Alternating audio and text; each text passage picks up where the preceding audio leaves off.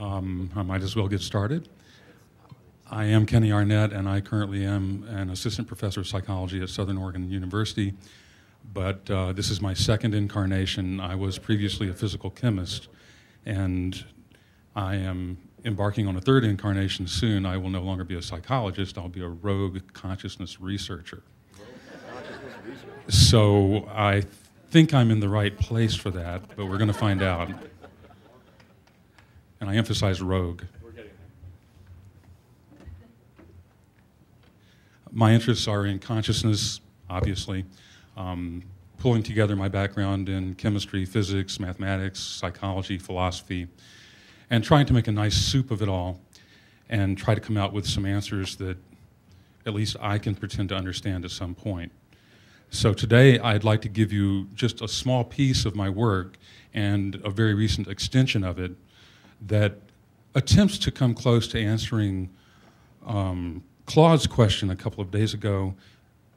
Do we have any basis for believing that consciousness could exist outside of the body? He said that we currently don't have such a basis.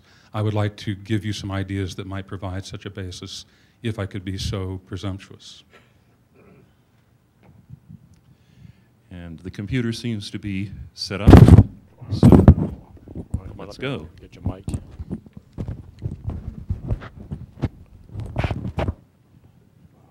it in your pocket, put it on your belt. If it works in the pocket, that'll... Yeah, it'll work in your pocket.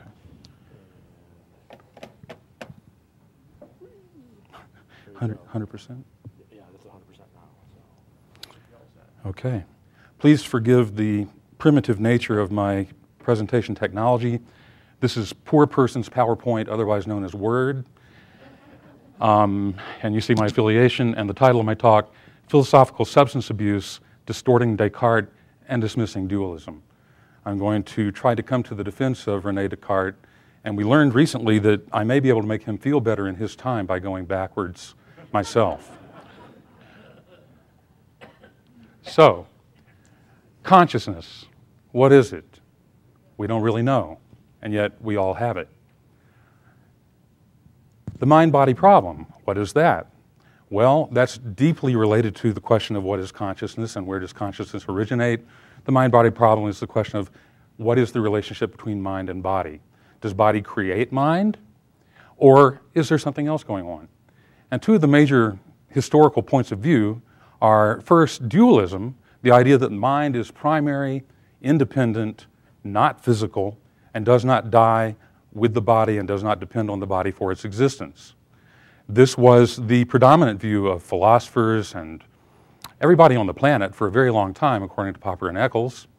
But as scientists began to construct the scientific method and science advanced over time, dualism started to lose its respect. And in fact, ironically, it was René Descartes that helped lead to the demise of dualism, even though he was one of its primary proponents. The idea that arose instead of dualism was materialism, which an earlier speaker called physicalism, and that's really essentially the same thing. The idea that the mind is a product of the living brain and ceases to exist when the brain meets its death. Dualism in philosophical and psychological circles has been beaten to death and buried. It no longer is viable. It is over. Anyone who believes in dualism, at best, is deluded. And so that's me.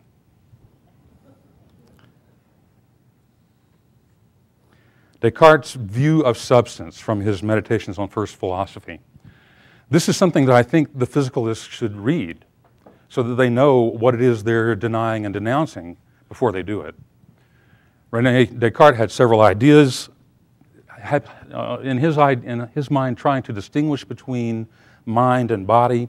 He said that both mind and body are substances. What is a substance? It's a thing that's capable of existing independently. I found that a rather oblique definition when I first started studying this, but lately I started to understand when I heard some ideas from Aristotle, an example of a non-substance would be a shadow. A shadow requires a source of light and an object.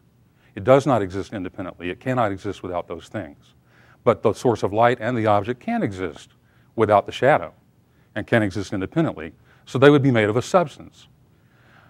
Third, Descartes said that the mind is a thinking and non-extended substance. And here's where he started to get into trouble with his third sentence. Whereas the body is non-thinking and extended. What did he mean by extension? Well, it's rather complicated. I don't have the time to stand here and read all the quotes that I provide. I'm hoping that you're scanning those as I talk. But his idea of extension included the idea that two things with extension cannot occupy the same physical space.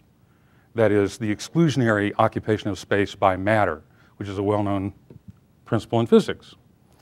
And accordingly, he said, it is certain that I am really distinct from my body and can exist without it.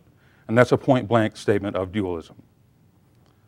Fifth, he defined an extended substance as having three dimensions with shape and motion. The body as an extended substance also has the property of exclusionary occupation of space, as I was just saying.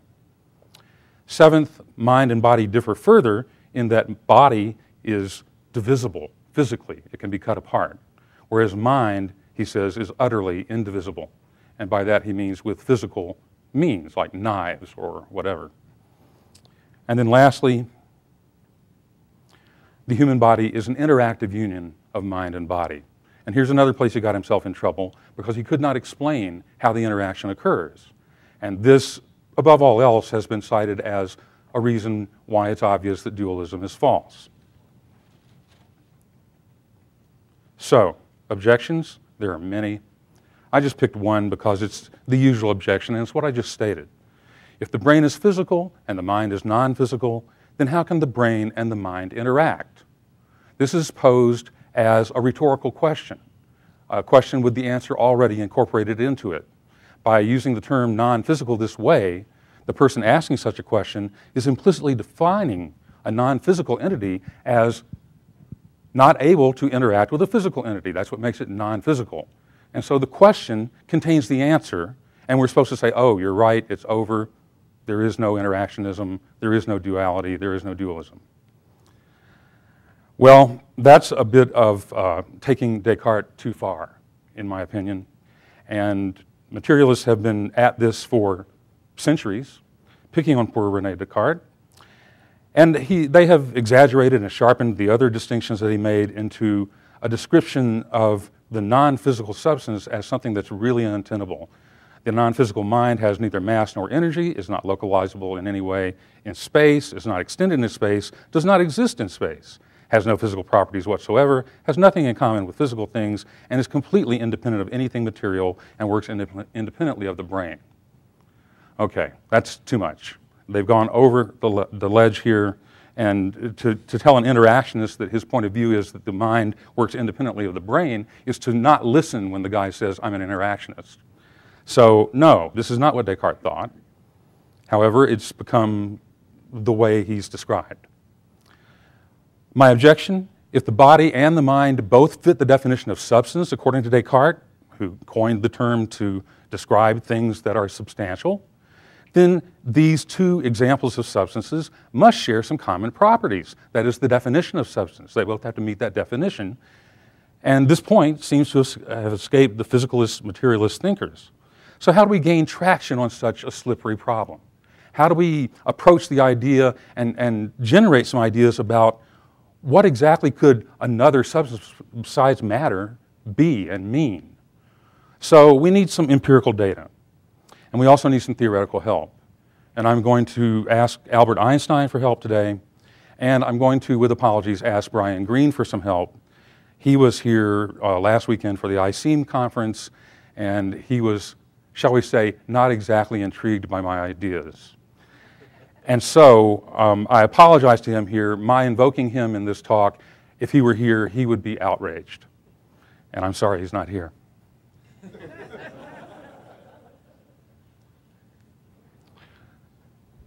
What do I call empirical data? Here's where I get myself in even more trouble. The near-death experience. Most of you have probably heard of this. This occurs usually when a person comes close to physical death or actually physically dies and isn't resuscitated. There are many, many thousands, bordering, well, there are millions